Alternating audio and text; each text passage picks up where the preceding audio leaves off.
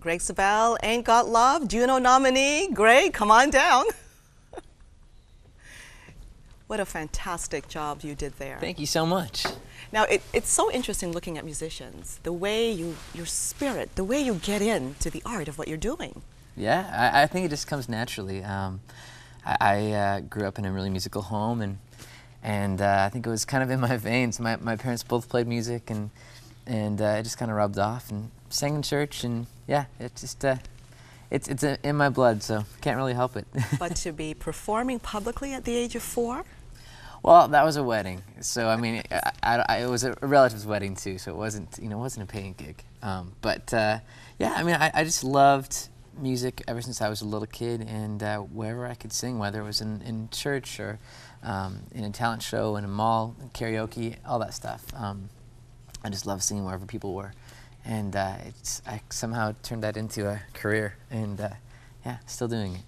Now, Greg, you have a very interesting angle to your testimony today because you grew up in the church. Mm-hmm.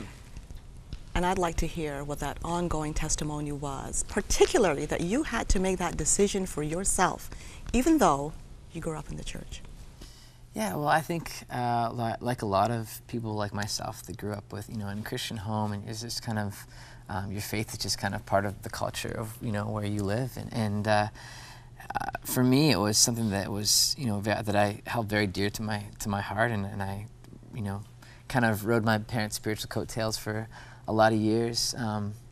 Not that it wasn't genuine, it really was, but I think when you're younger, it's easy to just, not question anything and just go along with everything.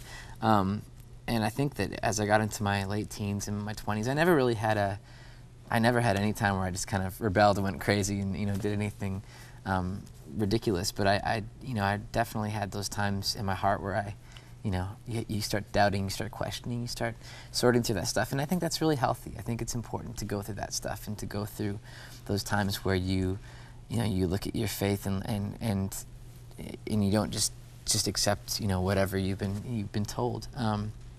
And so for me, I think probably in my 20s, that was where I really went through that process and kind of stepped back and really established that I want to have a relationship with God that's based on my own beliefs, and I want to really search Him out for myself, not just have a regurgitated kind of faith. So that's something that's still ongoing. That's something that I'm 26 now, and I love the Lord, but I definitely don't have Him figured out, and I don't think I ever will. It's especially with these uncertain times. I mean, look at what's on the news. It's really.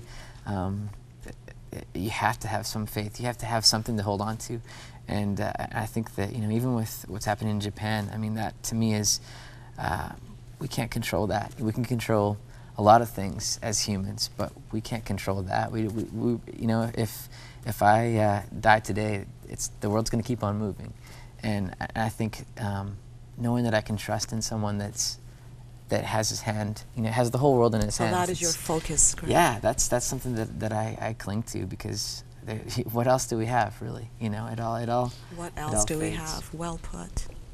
Now, you also exist with your musical talent and your musical performances in the church, but in the secular domain as well. Yeah. Do you ever feel that pull, that tug of war within you? I think that no matter what you do, I think that you're always going to be tempted to do things for more money or more fame or whatever, and I think that's always there. And I think especially in the music industry, it's kind of notorious for that. For me, again, I think that life is so short for me to sing songs that don't mean anything, to do stuff that makes a quick buck that's going to last about 5 minutes. And I want to live a life that's spent on things that are important, things that matter. And if that means singing a song of encouragement to someone, or a song of hope, or singing a song that's just happy, makes someone feel good, I think that God can use that too in someone's life. Now, you are performing this week. Tell us where. I'm performing at the Hughes Room in Toronto on Thursday. It starts at 8 o'clock. And you can get tickets in advance or at the door, and also at the Rivoli for Juno Fest on the 25th. That is fantastic. I like your sense of focus.